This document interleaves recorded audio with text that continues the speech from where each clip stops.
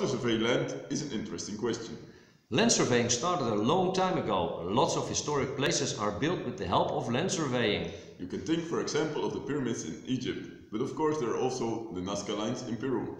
So land surveying already exists a long time, and people always ask the question how to land survey. That question made people improve the way of land surveying. They started to invent instruments to improve the way of land surveying. They invented the auto level. That was a big step forward. But they also invented the theodolite and the total station. And now there is the GPS land survey equipment.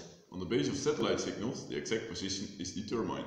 GPS land surveying is the easiest way of land surveying. If you want to know how to land survey and get the results, then GPS surveying is the way to go. The reason for this is that many people already use GPS for things like navigation. That makes it easier to learn how to survey land with GPS. To start GPS surveying, you don't need much. You only need a GNS receiver, a GPS rod, a tablet holder, and of course some software. And the easiest software you can use for GPS surveying is of course the Apglos Survey Wizard. If you want to know more on what you need for GPS surveying, then check out this video here. Besides the mentioned items, you also need to have some method to correct the satellite signals. This is needed because of the inconsistency of the atmosphere.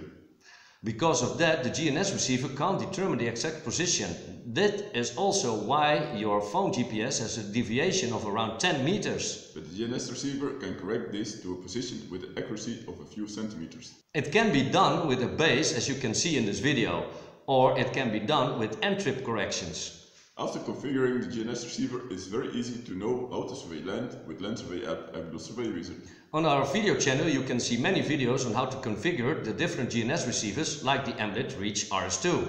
The Spectra SP60, the Spectra SP80, the Bad Elf Flex and many more. After this one-time configuration of the GNS receiver is the easy way to start land surveying. It is done in 4 easy steps. 1. Turn on the GNS receiver. 2. Turn on the tablet or the phone. 3. To start land survey app Apglos Survey Wizard. 4. To connect Apglos Survey Wizard with the GNS receiver. And then you can already land survey. With the Apglos Survey Wizard it is easy to learn how to land survey.